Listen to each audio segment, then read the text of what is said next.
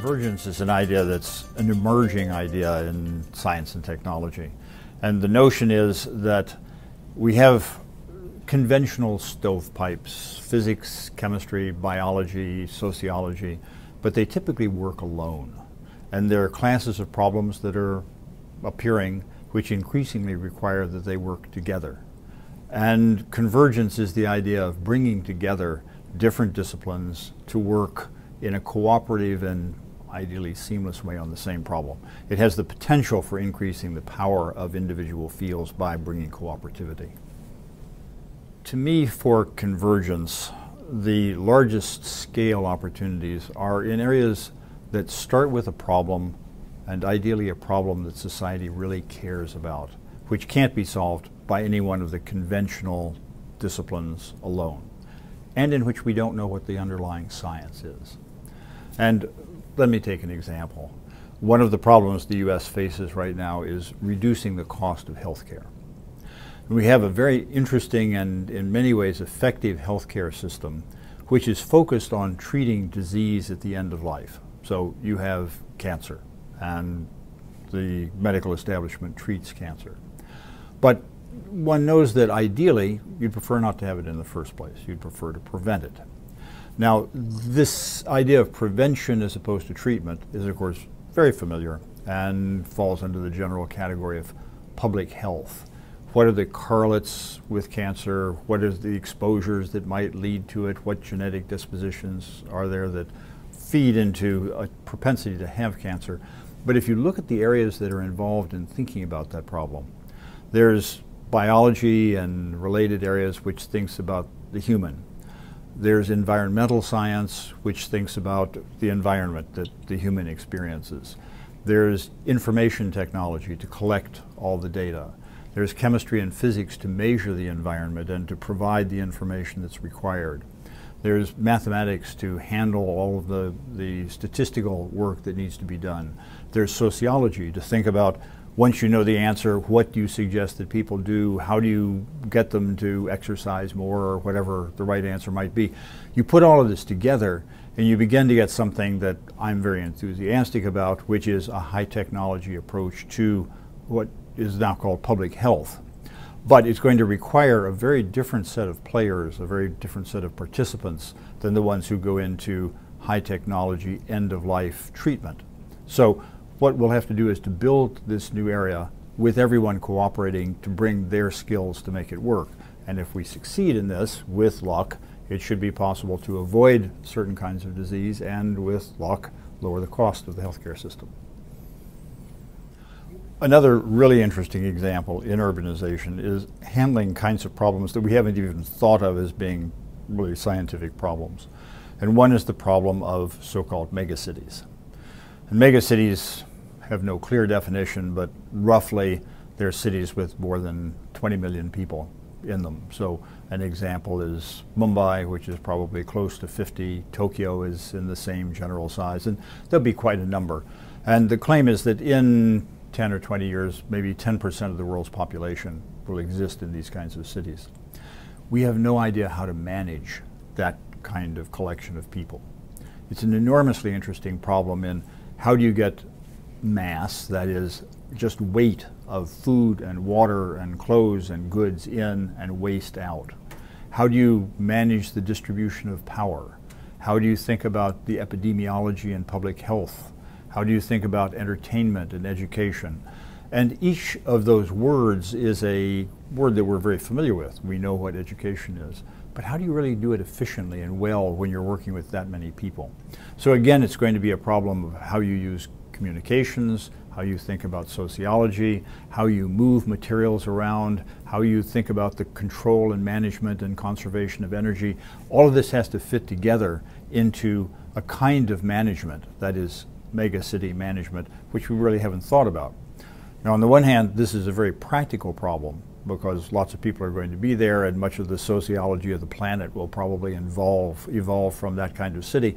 But on the other hand, we don't have the basic science in place to describe systems of that complexity, to understand what we need to do and what we need not to do. So it's simultaneously a very important practical problem and a very, very interesting scientific and technological problem. There are two separate issues, I think, in thinking about how convergence could evolve as a discipline in science and engineering and an impact on society. The impact on society comes from the fact that many of the problems that have this characteristic that they're macroscopic problems evolves from the idea that people will care about them. People will care about megacities, people care about public health, people care about education and how it's done correctly. And whenever you're dealing with technologies which evolve into actions and policies that touch on people, you have to think about what the unforeseen consequences are in addition to, as opposed to the foreseen consequences. So you think about efficient city management. Well, efficient city management means that you may need to know where people are or what they're doing or something more about the patterns of their behavior. And there are obvious issues with privacy and things of that sort that come up. So I think that part of the issue will be simply that in focusing on problems that have real importance to society and to individuals, there will inevitably be cases where you need to protect the rights of individuals and be careful about what's happening with the society. From the point of view of the scientific disciplines, there's another interesting problem, which is that one of the strengths of science is to learn a small thing very, very well. And when you talk about these problems, you're sometimes talking about large things where there may be deep areas of science that are required, but also you have to put together things in ways in which it may be that the combination is the most interesting thing rather than a deep dive into a specific subject. So we want to make sure that we retain both the ability of the sciences to really understand their particular areas while putting them together in a horizontal way, in a way that's more effectively able to solve societal problems. One of the areas that we work in, and this is an example from our own research, is the development of very low-cost diagnostics for the developing world. If you look at healthcare in Africa, in India, in various parts of the world, it really is not in any way comparable to what we have in the United States. Now, there's an ethical issue there, which is how do we share the benefits of a highly developed society. There's a very practical reason also for being interested, because if you look at where, for example, terrorism develops, it develops in parts of the world which are not happy with the U.S. for one or another reason. Not always, but you find that places like Darfur are relatively comfortable places to develop mischievous ideas. So from our own point of view, developing ways of distributing the benefits of what we do is a good thing to do. To put together diagnostics that are appropriate for that kind of environment, you have to understand that those countries often have, to a first approximation, not only no money for health care, but they have no doctors, or doctors are very limited in supply. They have a very distributed population, one that's very hard to get to. I mean, finding people in big cities is almost as hard as finding them in the countryside. They have limited resources. There's no clean water and often no electricity, and actually not even a shared understanding of what disease is. So you and I know what disease is, but for someone who lives in a totally different culture, the concept of what a disease is may not have a lot to do with viruses and microbes. It may have to do with other things altogether. So we started on this, which is a problem in diagnosis, by thinking first about the cost and simplicity. And our approach was to actually do something which has worked out quite well, which is to ask, what is the least expensive technology that we could find that could possibly contribute to this problem? And what we picked was printing comic books. And the idea was that if you think about every country in the face of the earth has newspapers and comic books. They're made in actually very sophisticated technology with a very interesting material, which is called paper, by printing.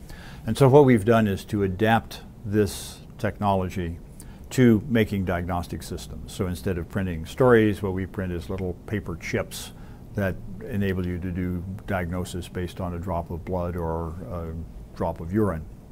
So the idea there is to use, in this case, material science for public health with an emphasis on cost.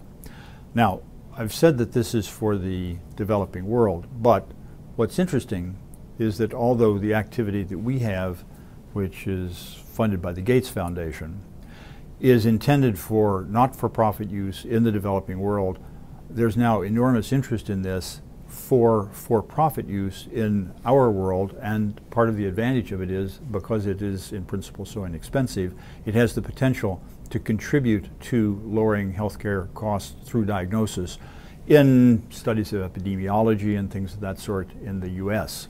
And if you think about diagnostics as an area, it's interesting that the cost of diagnostics is a relatively small part of the overall healthcare cost. It's maybe 15%, but it influences probably 60% of the total expenditure because how you're treated depends upon what you're diagnosed with. So the ability to take a broad approach based on physics, information technology, cell phones and telecommunications, biology for the analytical systems, put them together for a technology that is really intended for much less affluent parts of the world may in fact produce a technology which we in the United States and Europe and Japan will find very useful for as a contribution toward one of our big problems, which is lowering the overall cost of healthcare.